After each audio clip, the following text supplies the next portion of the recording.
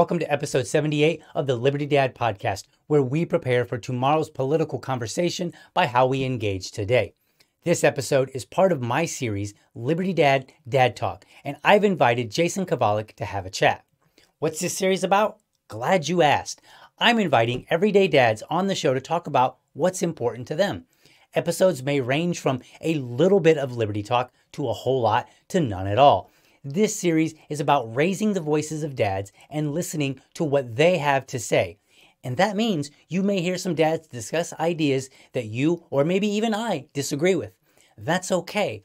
Their voice is important, and you cannot raise the voice of another if you spend time shutting them down. In this episode, Jason talks about moving away from libertarianism. Let's dive in and hear what he has to say. Welcome, Jason. Thanks for being on the show. And thanks for being the first person for Liberty Dad Dad Talk. Kind of excited about this new series, and we'll just see how things go. So you are going to be the first person on this new series.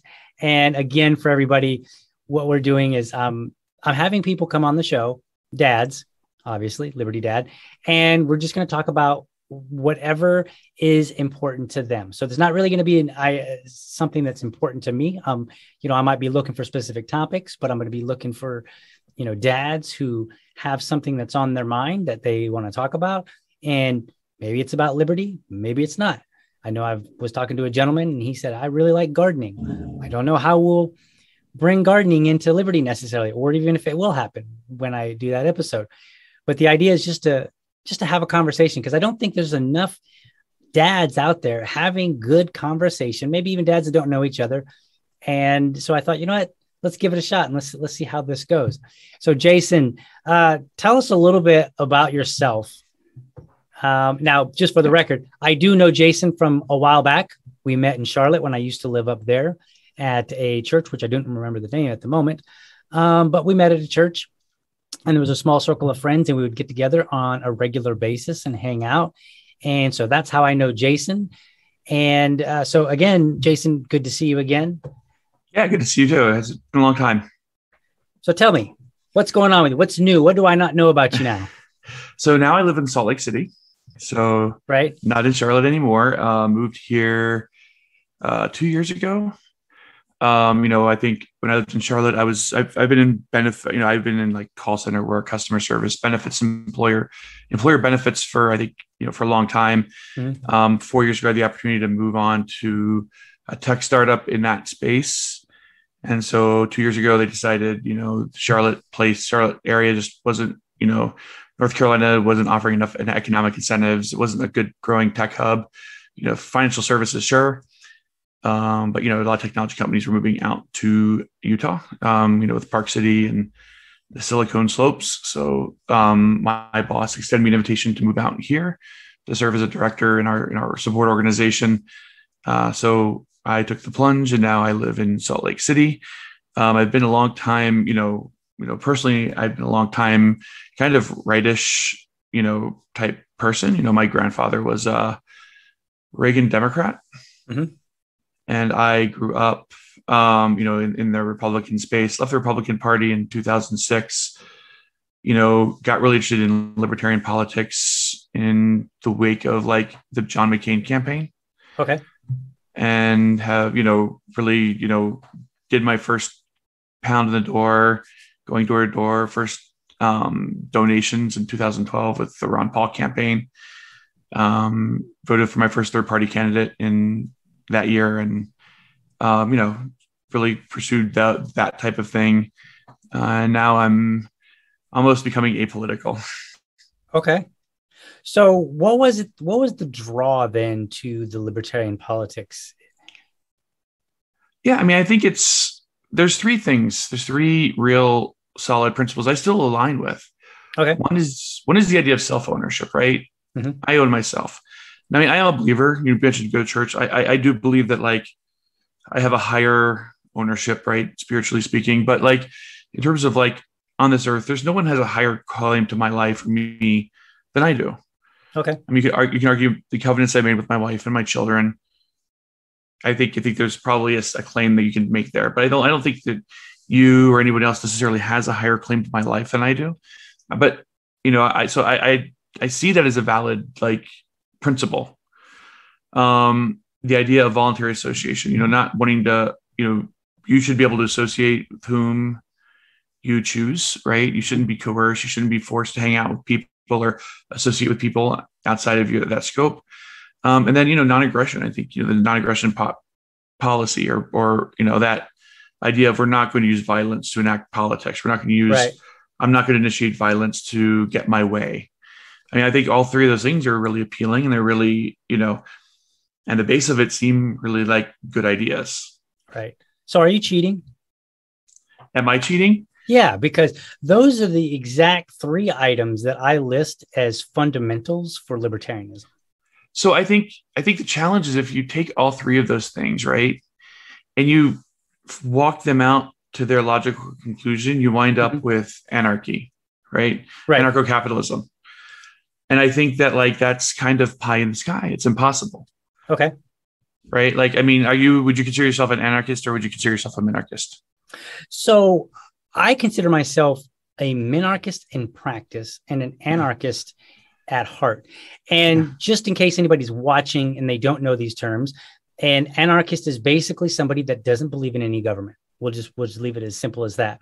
And then a minarchist is somebody, for whatever reason, they believe that there is a need for some level of government. And it's generally well accepted that they leave it to, like, say, basic services. So like fire and rescue, and then also the military, and then maybe a few other things, but not much more. I mean, it varies. It depends on who you talk to.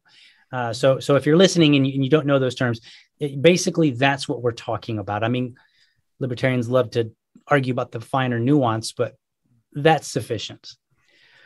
So yeah, that's kind of where I stand. Yeah. So what is it that you said it's pie in the sky, and why do you think it's pie in the sky? I want to see where it kind of fits with how I think of it. For the same reason why like true Marxism is pie in the sky, right? Like this idea of utopia. If you see, Genesis as being, some sort of the biblical account of Genesis being some sort of moral story or mythology or whatever, the idea is we got kicked out of utopia, right? The idea is that like we've decided that our own morality was too important. So we had that, and we decided that we wanted to understand that to the point that we lost it, right? And so for the same reasons, like why do we have to have, let's start with a very base service, right? Like the courts. Okay. In a true anarchist society, you have no third party. You have no recognized true third party adjudication. Okay. Right. So you have to have some kind of recognized adjudication. So if you and I are if there's no state or there's no government, who's going to govern if we enter into an agreement together and I renege on that agreement, or I backtrack on that agreement, or vice versa? Who's going to govern that, right? I mean, without a court system, there is no basis for that, for the framework of that trust to be established. At that point, then you're forced to either say you lose out, right, and you can point to that person and say, well, that person is a bad person, and hope that other people kind of catch on, or you use force or violence or some kind of self-imposed action. Do you think it's possible to have an anarchist society where you have maybe not an overarching singular judicial system, but if you and I were to enter into a contract, then we would do so with, like, say, a third party.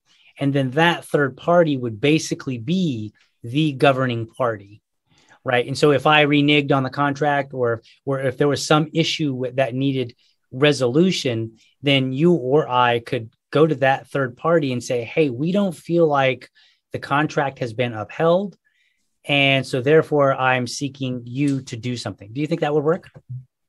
I mean, I don't see how, unless you had a society wherein both parties had sufficient collateral for that third party to hold Mm-hmm. to remedy the situation, right? So, for example, contracting on a house or something, right? So we go into contract on a house, you make, party A is the seller, party B is the buyer. So maybe Right. party A warranties certain aspects of the house.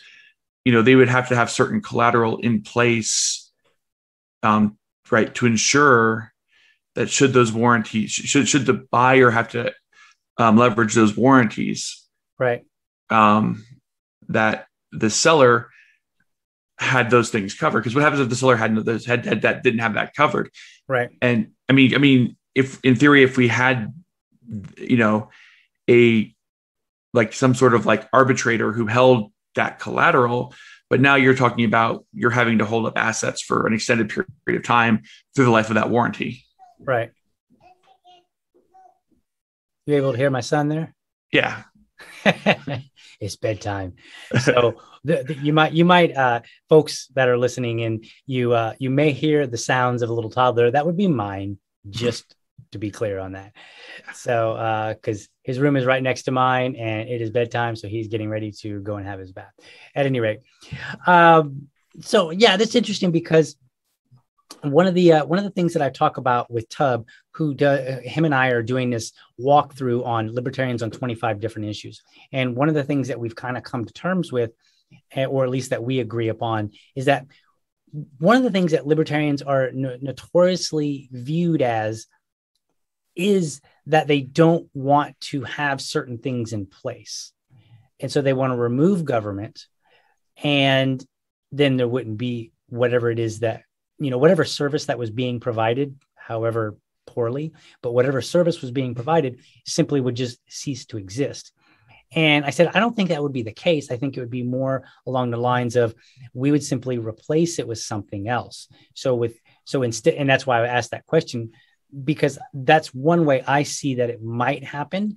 And I could kind of envision maybe rather than one singular court, one singular, judicial branch, one singular executive branch that is responsible for enforcing, whatever agreements, it would kind of all be rolled up into a kind of a single entity, but there might be multiple entities, right? And so then you and I might agree, hey, let's go to entity A instead of entity B, because entity A has been, well established, and they've got a good track record of peaceably resolving disputes, whereas maybe B is a little bit, maybe they're cheaper, but they're not established. But if without a mechanism of enforcement, right? Because that's ultimately what the state is, and I think, I've talked about this before. Is the state really is just violence? That's really what the state is.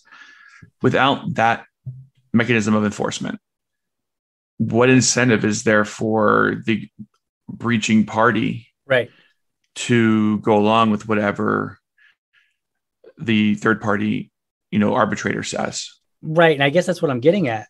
They would be responsible for the enforcement. So I might, if you and I were, if I was selling you my house, yep, we might go to, entity A, and we would both agree that if one of us doesn't uphold our end of the contract, or if there's a dispute that needs to be resolved, that this entity A had the final say. And if we refused, then they were permitted to use force in order to impose whatever outcome they determined. And I haven't really thought this well through. I'm just kind of bouncing it off because I tend not to believe that an anarchist society would exist for probably a little bit different reason. Yeah. Didn't they do that in the 50s in New York? I'm not sure, honestly. With the 5 families? With the what? With the 5 families? Oh, you mean like the mobs? Yeah. They might have. And honestly, I would say that, there's if you've never heard it, there's a thing called Why the Mob is Better Than the Government, something like that. Somebody gave a speech at one of the Libertarian National Committee conventions. And I can't remember who gave that speech, but I think it was a woman. And she gave this speech, and she gave like 10 reasons why the mob is like something like why the 10 reasons why the mob is better than the government or something like that. And so it was very interesting. And I'm not going to try to remember all 10 of them or even a couple of them. But, whenever I watch the mob movies, I don't know, I'm sure there's a lot of fiction involved as well. But it seems to me that people generally follow through with the mob because they know that the mob will follow through on their end, right? Not to say that the mob is necessarily a libertarian entity. I'm just saying, in terms of understanding who you're working with and the severity of breaching a contract, even inadvertently, maybe, right? Even by accident. But so it's kind of interesting. Yeah, maybe. I don't know. I'm not sure. That's interesting. That would be an interesting question to like dig up and just kind of review and just kind of see like how did they run and how comparable would it be to how an anarchist society would view. And I know there's a lot of things that would not be. I mean, obviously they violated the NAP, on a regular basis. So that's certainly a problem. I mean, if they even existed, just throwing that out there. We're not saying the Cosa Nostra actually existed. We're just saying, right, hypothetically. Right. I mean, I think the pragmatic or the reality is that, I mean, for the same reason why, like in any power vacuum, right? Mm-hmm. And then that's what anarchy would. I mean, again, if it would work, that'd be great. But again, I think human nature would say, you would have strong men rise up and they would corner their areas. And, I mean, I think that's really the biggest reason why I don't, who stops that, right? Who stops the guy with the most guns saying, well, this anarchy was fun, but now you're all going to pay me tribute. Right. And I think my reasoning is somewhat similar. So my reasoning is actually somewhat biblical based, even though I'm not particularly religious these days. And if you remember, there's a passage in the Old Testament, and this is where the Israelites are insisting on that they want a king. And I believe it's the prophet Samuel, I think. I'm not sure if I got that part right. But they're like, hey, we would like a king. And the prophet's like, hey, look, it's a good idea and all, but if you got a king, he's going to send you to war. He's going to tax you. He's going to do all these things, basically like everything that the government does now. Right. And so they're like, okay, yeah, we want a king. And he's like, are you sure? And so then they're like, yeah. We absolutely want a king. And so he's like, all right.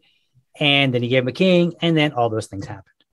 And so one of the reasons that if you look at scripture in a divine sense, then everything is divine. And so this is literally what's going to happen. So they're speaking prophetically, right? Yep. If you look at scripture and you say, it's just a bunch of things that men wrote.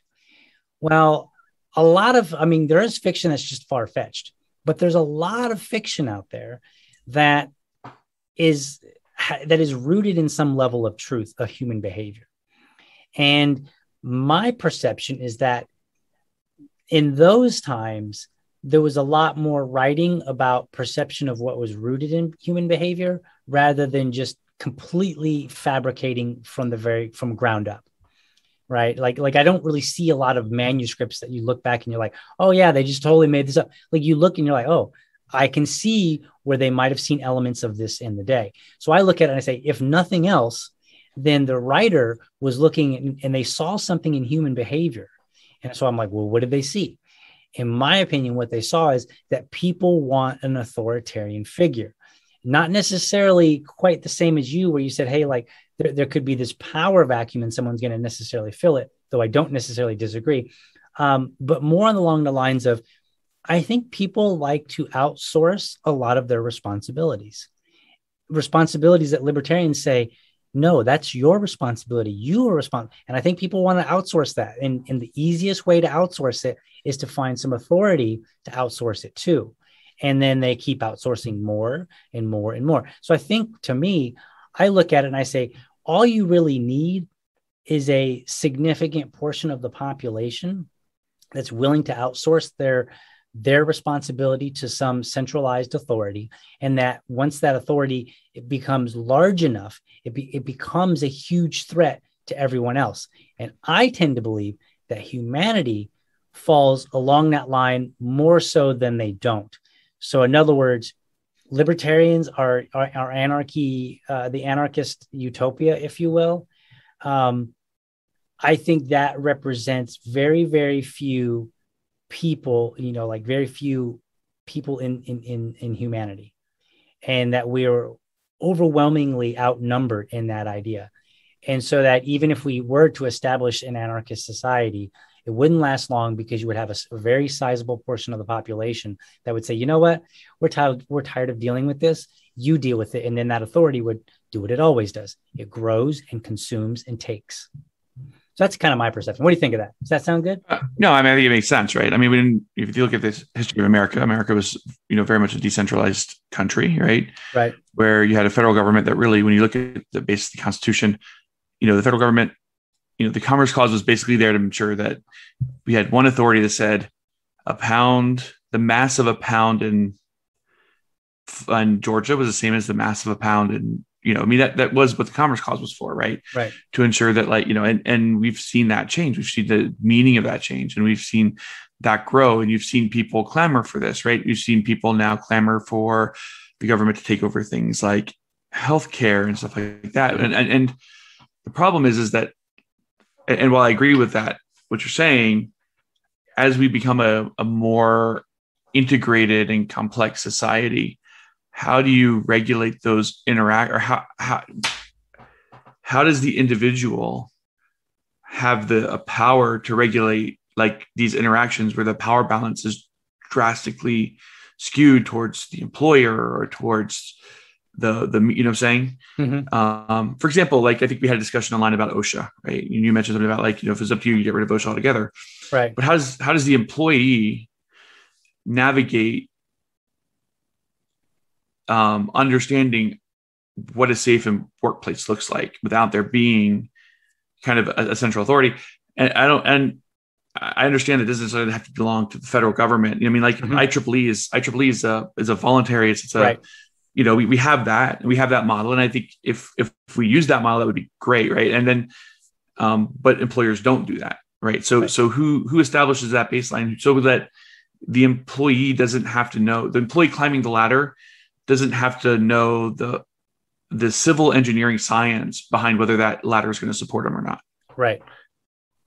Yeah, and one of the things that I always point to is a Consumer Reports or unions, which is weird because every Friday night we invite friends over and we have drinks and laugh, and it usually ends up in my big mouth debating half of everybody else that shows up.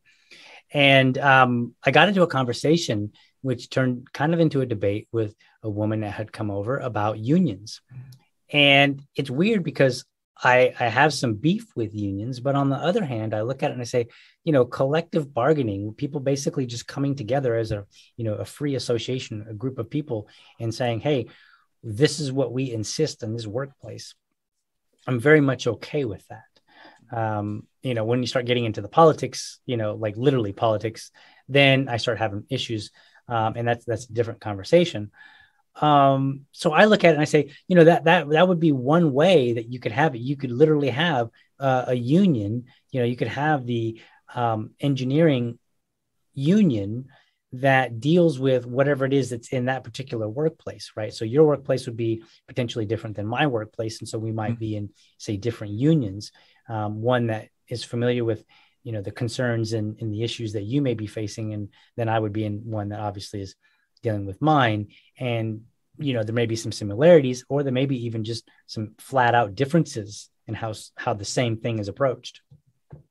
That's kind of, so I think there's an opportunity there. It's not that I'm not on board. I have a good friend. He said once a long time ago, he said, when I become the statist, then it's a good time to have a conversation, something like that.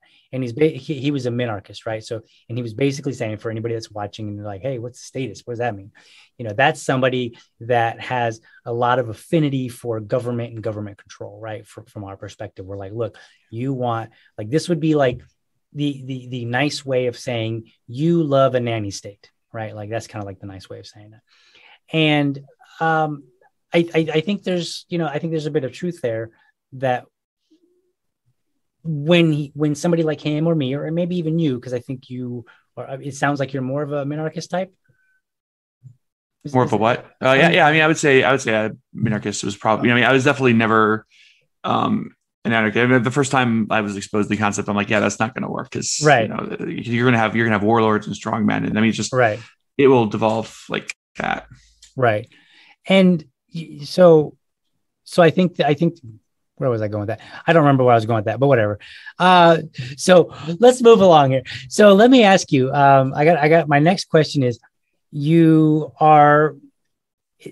view the same fundamental ideas that I do, but I think you had told me that you were kind of moving away from libertarianism. You told me a moment ago that you were becoming more apolitical. So tell me what that means exactly.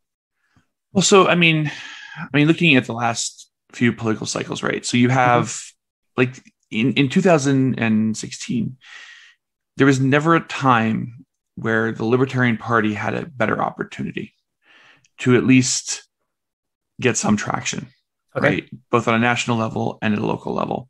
Mm-hmm. You had from a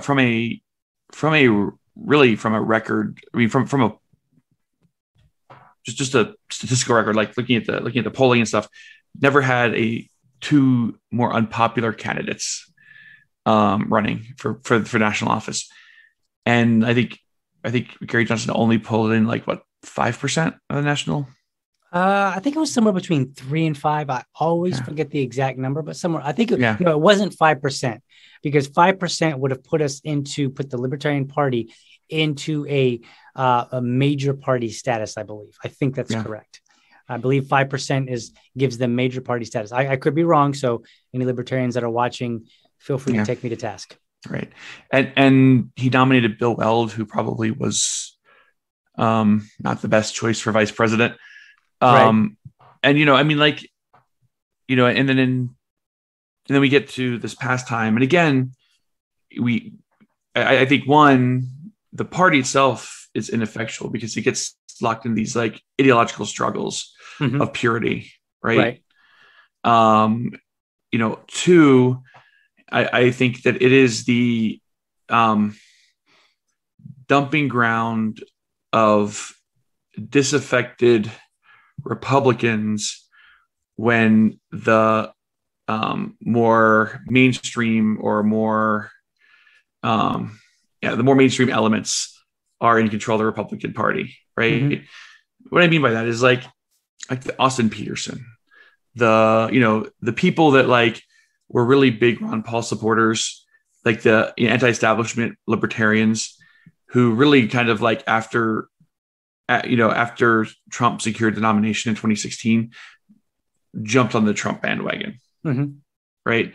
And I see them more as being just anti-establishment more than anything. And so in a lot of ways damages the Libertarian Party credibility, because there's like this, like, you have like this, like, it's like this dumping ground, whatever, anytime, like, if in 2016, instead of Donald Trump, it was Jeb Bush, then all those people who were anti-establishment Republicans would have glommed onto the Libertarian Party, if that makes sense. Okay. So you're saying we get a lot of leftovers. Yeah. And I mean, and not in a good way, right? So it's just the people that are angry at, and they're not ideological. I was just demeaning or bemoaning the ideological purity, but these are people who aren't even really libertarian in nature, period. Right. They just see Libertarian Party as being a rightist movement. Okay. And say, I'll just throw my cards in with them this time, because this other rightist movement, does that make sense? Right. So what makes you look at, when you're looking at the landscape and you're watching people gravitate from the Republican Party to, say, the Libertarian Party, and is it just the fact that they're gravitating, or is there something else that kind of makes you feel like we're presenting as a dumping ground, kind of like almost to the point where we're inviting? Is it just the movement, or is there something else? I don't think Libertarian Party is inviting. I think in a lot of ways it's like they're like cash. Let me put it this way: in 2000 and in this past election, there was probably the the Libertarians nominated Joe Jorgensen, right? Right. When they had the opportunity and to nominate someone like a Justin Amash, right? Someone who he wasn't running. He was not in the running. But he dropped, right? I mean, he never did. I thought he had an exploratory committee. Exploratory is not what I would consider to be running. He explored it and then took off, and there was tons of speculation as to why he did not put his name in the hat. Yeah. If the Libertarian Party really wanted a candidate who really would have had a national pull, right? Mm-hmm. Again, there's no way he would have competed nationally against Biden or Trump. But I think he would have at least commanded a lot more attention for the party, a lot more attention for the platform. He would have run, right? If Spike Cohen or whoever the chairman was at the time went to him and said, Justin, we would love for you to run on the party. We'd love for you to, obviously they can't rig the nomination. This is the Democrats in 2016 for Hillary. But, I think that it was, he was the first Libertarian member of Congress. And yeah, he switched parties. He ran as a Republican. He switched parties. But he wasn't he was somebody who said, you know what, the Republican Party's left their core values. And I'm going, and really he was a libertarian the whole time, right? Fundamentally, he was a minarchist. He was consistently a minarchist. But we got someone who was an ineffectual campaigner, ineffectually communicating libertarian ideas. And I voted for her in the election, but I wasn't excited about it. I was a lot more excited about Gary Johnson 4 years earlier than I was Joe Jorgensen, because people asked who you voting for. I said Joe Jorgensen. Who's that? People at least knew who Gary Johnson was. They looked at me they were like, well, what about Aleppo? But I'm like, right. When it comes to Joe Jorgensen, and I don't mean to look, we're not trying to trash Joe Jorgensen, but we are talking about a presidential nominee. So what is it about her that you would have liked to have seen that you didn't? It needs to be, there's no national recognition. There's no national brand. Okay. There's no political brand. Before this campaign, no one knew who she was. Right. Right. Gotcha. What was her experience other than, being a business leader? I got you. My criticism is a little different. I honestly thought she was boring. There's that too, but I'm trying to. Yeah. Well, I don't want to trash anybody. Again, I'm not. That's not what we're here to do. But I am going to be honest, because I was a delegate, and I'll be honest, I did not vote for her. And when it came down to her and Jacob Hornberger, I was in a significant dilemma, because my problem with Jacob Hornberger was I didn't have a problem with his message, but it just felt like all he kept talking about was how principled he was. And there was a particular question that really kind of frustrated me.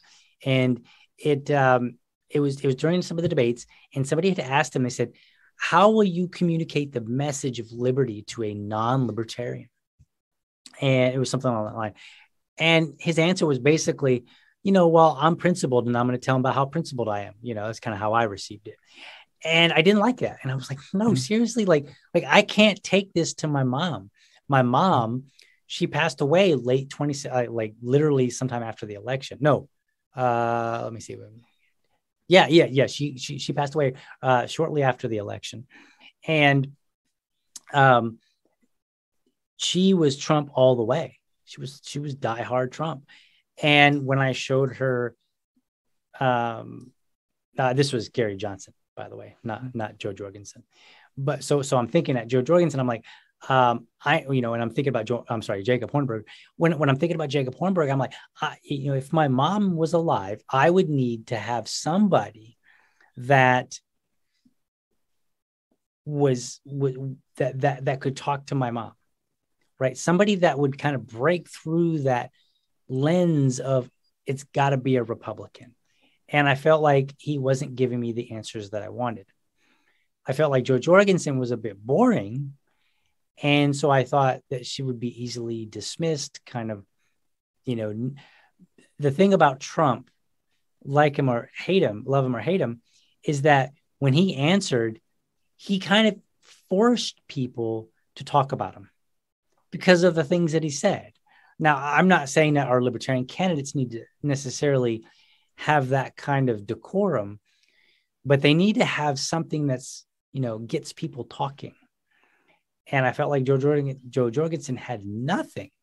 She was boring. Now, her answers were great. I loved her answers on many, many things. And I watched some of her campaign trail where she was out and they would videotape, and people on the street would ask her questions. And I enjoyed a lot of her responses. I thought they were really good responses, but I thought she was just kind of boring. And I was just like, that's not very exciting. And, unfortunately we live in a time where people need sound bites and kind of excitement. I mean, you got to pep it up a little bit, and it doesn't have to be crazy, right? Like, I think that's the misnomer. So people think it has to be crazy. And I'm like, no, we don't need Donald Trump.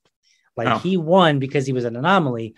I don't think that everybody should follow suit. In fact, I think that would be a bad idea. Right. So that's kind of where I am. But I voted for Jacob Hornberger. But then when Jo Jorgensen won, I was like, all right, well, this is the candidate. I'm going to be behind her. And I did my best to be behind her. I felt like Spike Cohen was a much better communicator than she was. And I thought he was more interesting. And I thought he connected better. Not necessarily this. I think they had relatively, in many cases, a similar message, but I think he connected better because I watched some of his, when he was like out at BLM protest, and there was video of him talking to people, and they were just getting him. Right. So like it seemed like he was connecting very well with everyday people.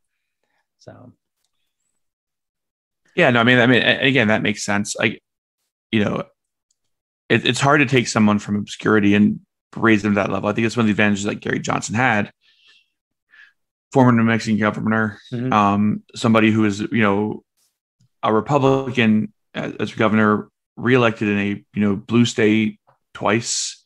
And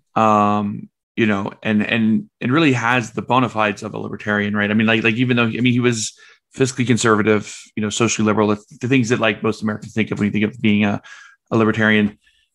And he just, for whatever reason, he failed to connect with the general electorate in, both 2012 and 2016.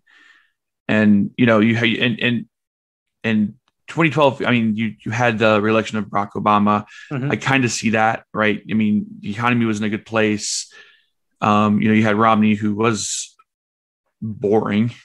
I mean, he's my senator now, so that's putting it very nicely, because I thought he was terrible. Yeah, I mean, like, he's my senator now. I really didn't like Romney then, but at least he had the cojones to stand up to Donald Trump. So, I got to give him that. Yeah, but I'm going to push back on that one. He only pushed back. He never pushed back. That was my problem with him when he was running for president. He didn't push back. I watched because, the media was like, oh, you're wealthy. And he's like, okay, well, I'm not really that wealthy. And it's like he wanted to kind of like temper everything. And I think that's what made Donald Trump so appealing, is that if you look back, you'll find out that one of the first things that the media tried to play was, oh, this man's, he's rich. He's not like you. And Donald Trump came out and he was like, I'm rich. I'm really rich. Like, he just embraced it. Right. And I think people loved it because he was not taking their BS. And I feel like Romney did. I feel like he just, like, every time they criticized him, he tucked his tail between his legs and he ran. And I'm like, no, for sure. No, for sure. Because I mean, nobody wants to follow that. I mean, look at the things that, I chart Donald Trump's ascendancy back to the first Bush, right? Popular president coming off of a war, really successful war, and, the economy turns a little south, and, you have a candidate, you basically have a get into a debate between him and a conservative governor in a southern state, Democrat, so conservative southern governor of a Democratic state or of a Republican state, but Arkansas, right? Mm-hmm. And he calls the sitting president stupid, right? Like, I mean, it's the economy stupid, and so like you think about all the things that they said, well, that decorum that Donald Trump didn't have, right? Mm-hmm. And Donald Trump didn't respect the office of president. You had a presidential candidate calling the sitting president of the United States stupid mm-hmm. in a debate, in a televised debate. And there was no ramifications for that. There was no, I think there was a time when I think Republicans probably think back about this, that should have ended Bill Clinton's career right there. Right. For calling a sitting president stupid. Like, even if you didn't agree with him politically, to attack a sitting president like that. And I think the American people or the Republican Party thought that should have been dealt with through and it wasn't. It was rewarded. After that debate, Clinton shot up in the polls and he became elected president. And so, and then, so basically I think, and then you saw, George Bush's son become president, and you saw, part of politics society, you saw the same kind of mean-spirited attacks happen towards Bush, be tolerated, acceptable. And I won't go into the stuff that the right said about Clinton, because some of that was, like Vince Foster and stuff like that was nonsense too. But, and so we started a cycle of instead of it just being, we disagree, this is my idea for how America should work, and disagreeing with this, coming to the table with, philosophical disagreements and having debates on how to solve problems. It's now we're going to start to turn this into, I'm the good guys, you're the bad guys, and I have to not just beat you, but I have to crush you and grind your party into dust. And I think that Donald Trump, Republicans have, since that point have always lost. We saw Bush lost, Bush lost after re-election with Katrina, which totally wasn't his fault, right? I mean, the debacle there was the city didn't evacuate properly. The mayor was corrupt. The governor was corrupt. Right. But all that got pinned on Bush. Then, you have, the financial crisis, all that was set in motion because, the underpinnings of our financial system are based on a debt dollar, whatever. Again, not really, and so I think Donald Trump sees this and he says, well, I'm not going to take that, and I'm going to fight back, and they're going to punch me. I'm going to punch them 2 times harder. And then you have a media that says, oh, hey, look at that. That's news, right? Mm-hmm. I mean, he was polling in single digits until he basically called out Megyn Kelly for her monthly cycle, right? Right. And that's when everybody just started focusing on Donald Trump, and that's when he took off. So I think you're right. I think I don't doubt that Donald Trump's, him and his attitude is got him there, right? Like that. But and Romney was boring. What I liked about Romney is that at least he was willing to stand up and vote to impeach Donald Trump when other Republicans weren't. Gotcha. It's interesting. What was the thought that I had? I was trying to think of the thought. I find it interesting that you know what? This is what happens when you come home and you drink some wine before you eat. You tend to lose your thought, and that's what happened. I'm going to be honest here, but we'll move on. So a little embarrassing there, but hey, you know what? It happens to the best of them, or the somewhat best, I guess. I don't know. At any rate, so where does this put you? So we're talking about you moving away from so are you or were you ever a Libertarian Party member? And were you active? Okay, were you active? Yeah, so I was active I like Sean Hall. I was active in his campaign, and so he ran for Senate in North Carolina a couple times. Okay. And when was that? Because I'm not terribly familiar. That was a long time ago. I'm getting old. Probably before 2017, right? Yeah. It was when I lived in Charlotte. So it was I think it was 20. I mean, he ran for senator a couple times. He had these videos where he was drinking beer. It was before Elizabeth Warren did it. Gotcha. So I bet he didn't lose his train of thought either, did he? No, he didn't. Yeah. See, this is why I can't be a candidate. Yeah, I didn't really come into the movement until about 2017. And then I kind of slowly crept in. I crept in more at the local level and then kind of slowly worked my way to the state and then eventually jumped into the more national level. Yeah. So I probably didn't get to the national level until, I don't know, maybe 2019, 2020. And then I was just kind of barely kind of etching along, just kind of, kind of taking a peek, seeing what was out there, who's out there. Don't really know anybody, don't really know anything. So where are you now then? Because we've established that you identify with the three pillars of libertarianism as I describe them. And that would be the non-aggression principle, the freedom of association, and self-ownership. And in my opinion, those three things for everyday people are going to answer pretty much most every question that we're going to have. Right now, there may be some nuances somewhere, and maybe we need to dig a little deeper. But I think it just in terms of understanding the world around us and kind of applying libertarianism in a relatively simple way, I think those three will do it. So you've identified with those. You were a Libertarian Party member, and then now you're moving more toward apolitical. So what's moving you toward apolitical, and how does that impact you as a dad? Yeah, I think one, I think COVID's been a big part of that, right? And we've had some conversations about this. I see, I've always valued the idea of personal responsibility, right? And I don't see right solution. I don't see the solutions coming from the Libertarian Party other than personal responsibility, right? I don't see there being personal responsibility solutions. Like if you're sick and you get someone else sick, there's no way to know that you got someone else sick. How do we manage how does libertarianism manage through a pandemic? So I think there are instances and there are times when libertarianism doesn't offer a decent order to how to navigate certain things. And again, I'm not talking about status quo. I'm not talking about normal. I'm saying when health officials are demonized because they're trying to encourage people to engage in behavior that, as far as the best science, and the science sucks, right? I think we all agree the science sucks. The NIH only spent $10 million in all of 2020 on COVID research, right?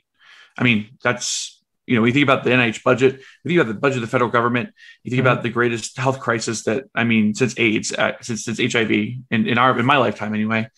To only spend $10 million on that when they're dumping trillions of dollars into the economy, right? It's like we're going to shut down the economy. We're going to spend trillions of dollars to stabilize the economy while we shut it down, but we're only going to spend $10 million researching things like masks, or researching things like, are masks effective, right? Or researching things like social distancing, right? That's ridiculous. I would say I'm looking for pragmatic governance, right? Locally here in Utah, I think we've struck a decent balance between protecting individual liberty while also ensuring that the leaders, the political leaders are really clear about, take this seriously, listen to the public health officials, that sort of thing, right? There is a level of moral leadership that they're displaying, even though they're refusing to succumb to the pressures of other, whether it's the Biden administration or other states that have really, I think you're talking about, oppressive leaders, so I think there's that too, right? I think there's a lot that political leaders can do without mandates, right? I guess. So I'm looking for that, if that makes sense, a lot more moral leadership, and, and saying, what, I'm not going to make you wear a mask, but the best science says if you wear a KN95 around people that are older than you, or around people who might be high risk, it might keep them from getting it, right? That's the kind of thing I'd be looking for, if that makes sense. Gotcha. And are you seeing that anywhere? Is there a particular party or a particular direction that you're seeing it, that you're like, hey, it's kind of what I'm looking for? No, not wholesale. There isn't a group that's doing it, right? So you've got the left, who's you have to wear masks. You have to wear masks. And then you see Gavin Newsom partying it up with party leaders and, and without masks, no social distancing, hugging each other and like pecking each other on, whatever. So you have that hypocrisy, right? Right. You see the Republican Party almost take like picking up where like the Trump left off and say, this is just kind of intentionally politicize something like say, and then it's like the FDA or the libertarians are always like, well, we should just abolish the FDA, right? Get rid of the FDA. I mean, if we didn't have the FDA, these vaccines would have been out, 6 months earlier, 8 months earlier. People would have been able to take them on their own. But then you have, the libertarians are almost like, these ones I've seen online, there's some that have taken it, there's some that have been vaccinated, right, and have encouraged others to take vaccines. There's some that are like, not even like, well, I'm not going to, I'm neither going to encourage nor discourage people from taking it. People that are pushing forward like misinformation and, so I mean, it's, again, like I think you can have moral leadership without, and moral leadership is the courage to say things that aren't necessarily popular, without saying you should have to do this. Okay, if that makes sense. So what would be give me an example. I'm gonna put you on the spot here if you don't mind. Give me one thing during COVID that you would have liked to hear the Libertarian Party come out and explicitly say. I would have liked to have seen like the Libertarian Party come out and say, I think engaging on like mistruths about vaccines, for example, I think would be a really good one. Right. Okay. So like there's a lot of mRNA vaccines, right? So the Pfizer and Moderna, there's a lot of, those are understandably newer technologies, right? So there's a lot of misinformation. These have never been tried in humans before. Well, that's a misstatement. mRNA has been used in humans clinical trials for about 10 years now. Not for COVID, but for flu, for Zika, for other things. Mm-hmm. So to say that like, well, it is brand new technology. There isn't these two vaccines, like Pfizer was the very first mRNA vaccine that was approved by the federal government. True. But we have used this type of vaccine in clinical trials for about 10 years now. So that's one clear-cut example where there is a common like misstatement or a mistruth or a truth that or something that's being spoken that isn't true that could easily be cleared up. And I don't see that kind of leadership, if that makes sense. Gotcha. Okay. And then another question that I have, because we're coming up close to our time. We want to try to keep this within an hour. And because we are both dads, I'd be interested in hearing how, and it may not be applicable, but just do your best, how you might see your political views or the changing of your political views in terms of what does it mean for you as a dad, right? And that can go anywhere you want. Yeah. I think for me as a dad, I want my son to be compassionate. Mm-hmm. Right. I want my son to see people and have empathy for them. Right. And I want him to think of how can I help people. Right. And okay. how can I make this world a better place? And not just for me and not just for my kids or not just for my own, but how do I make this a better place? And I think part of it is, I don't want him to be like, well, we need to have like social programs, mandated social programs, whatever. Part of the thing I like about my job is that, and the reason I left like, kind of a stable Midwestern, company and to go in this like tech sector is that we really are trying to change healthcare. Mm-hmm.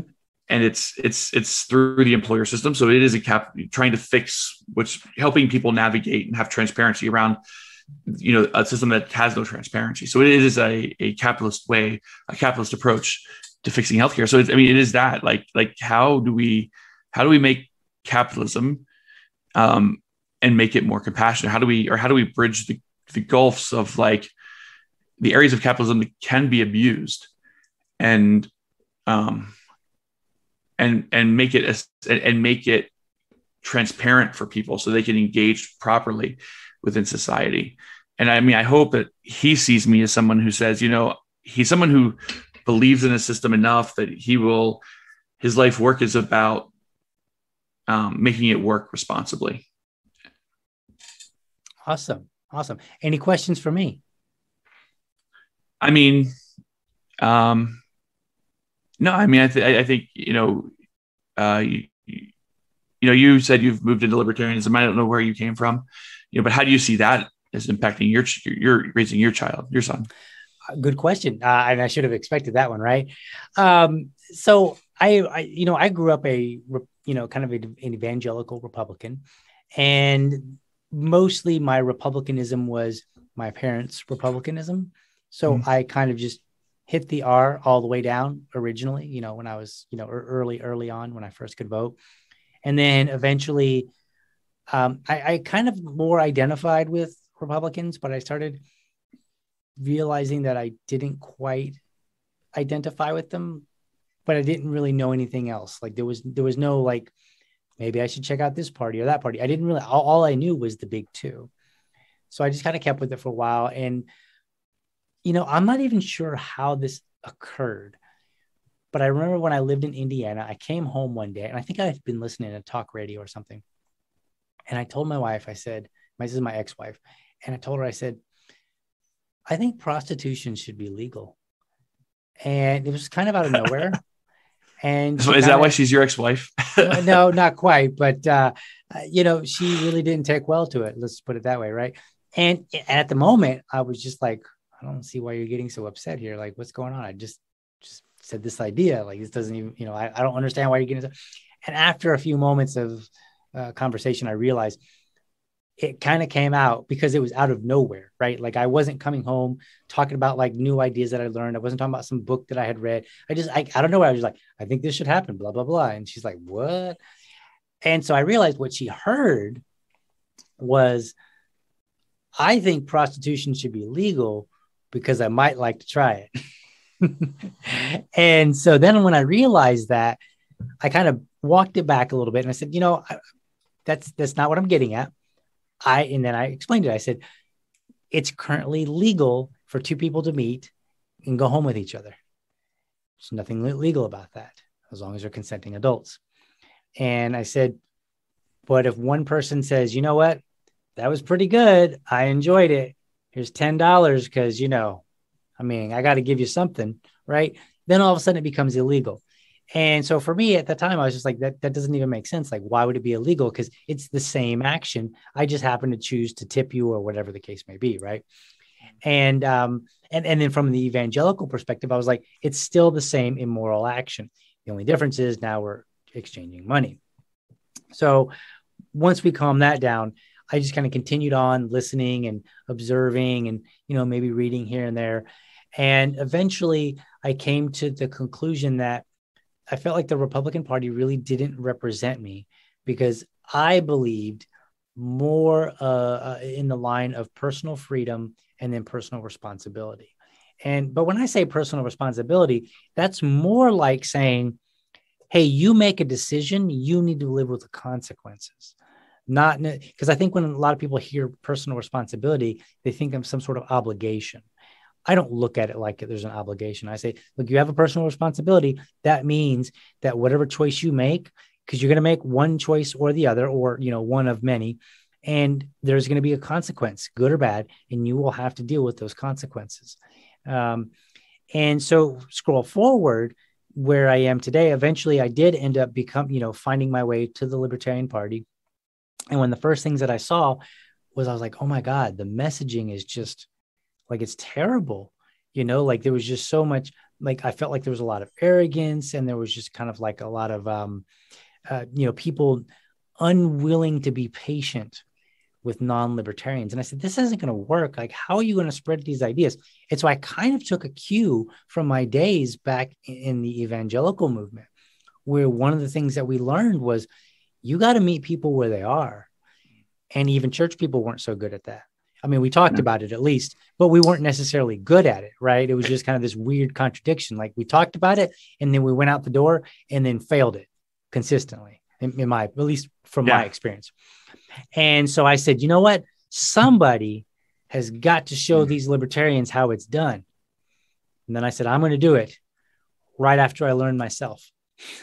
and I literally joined Toastmasters explicitly so that I could learn how to better communicate. And I started studying more about communication. So you'll find I get into debates with some of my fellow libertarians, and virtually you just pick a libertarian. It doesn't matter. You find one that follows me, you pick them. They've probably almost guaranteed read more libertarian literature, more philosophy than I have. But on the other side, I have been exposed to, watched, listened, read, I've engaged with more material about interacting with people than most of them have. And so today, to kind of bring that back to the original question, how does that affect with me and my son? I want him to be able to engage with others, knowing that today's conversation, this is kind of my tagline, today's conversation is really only setting up for tomorrow. Because maybe today you and I have a conversation and I disagree with you on some things, and that's okay.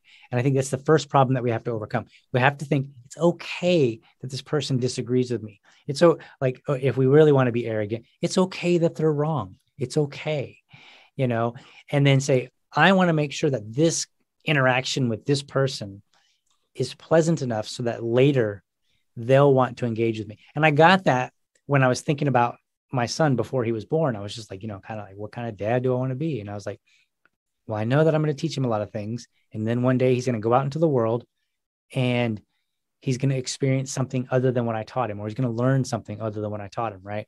And then he's going to come back, hopefully, and then say, Dad, what's up? How come you didn't tell me about this? Or, hey, Dad, what do you think about this? Right. But what's going to stop that is if I'm not approachable, if I deliver to him in a way where it's just like, God, I'd love to hear what Dad has to say. Maybe he's maybe I think he's a smart guy, but he's such a pain in the butt. I don't want to have to deal with that. Right. So to me, it doesn't matter how smart you are or how wise you are, what great answers you think you have. If somebody has a poor interaction with you, all of that smartness, all of that wisdom, all of that knowledge, it goes right out the window, because more often than not, you're just going to upset people. So I want my son to really engage with people. Now, ultimately, I want him to identify with those three things that we talked about throughout the show, which are, the non-aggression principle, freedom of association, and then I always forget the self-ownership. Self-ownership. Yeah. I always, it's funny. Every time I talk to somebody, I always nail two of them, different two at the time, and then forget the third one, whatever I'm the same way, but I always forget freedom of association. I actually have a note card in front of me, so I'd remember them. Gotcha. I need to make an acronym somehow so I'll remember them. So that's going to be my new project. But ultimately, I want him to identify with those, right? And I want him to be the kind of person that that more importantly hears and listens to other people, because I believe that when we hear somebody, we usually hear the surface. We do not hear what's underneath. And a good example of that, just to be really quick here, is that if, let's say I come home one day and my wife's really upset and I'm like, dear, what's wrong? And she goes, she says, you are, oh my goodness, my battery's running low. We may get cut off here because I forgot to plug my laptop in, but we'll deal with it. So, if she might come home and I might come home and she might say, hey, we never go out anymore. And then I might go, well, we went out last week. Well, that's not what she's saying. What she's saying is we don't go out. We go out so infrequently that it feels like we never go out, even if we did just recently last week. Right. And I feel like that's what we need to figure out. We need to figure out what people are actually saying to us. So that's what I want from him. And hopefully that intertwines with liberty, and he becomes, a way better libertarian than I ever thought about being. That's my hope for him. Yeah, that's a good hope. That's all for this episode. If you're watching on YouTube, be sure to hit that subscribe button and connect with me at Liberty Dad on Facebook, Liberty Dad Pod on Twitter, or send me an email to libertydadpodcast@gmail.com. I'd love to hear from you.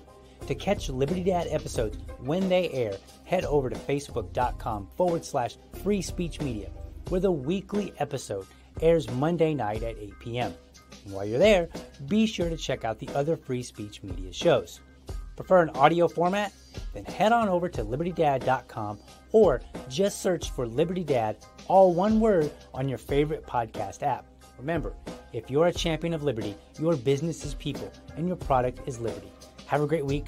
Catch you next time, and I'm out.